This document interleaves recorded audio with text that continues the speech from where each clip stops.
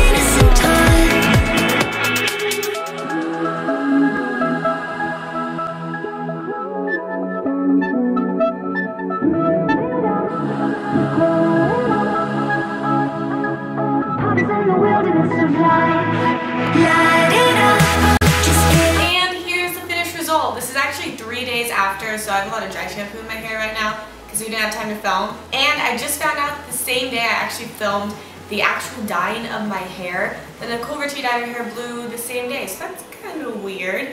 But I hope that you enjoyed this video. If you have any questions, I'm going to try to leave like anything I can think of that you'd ask in the description.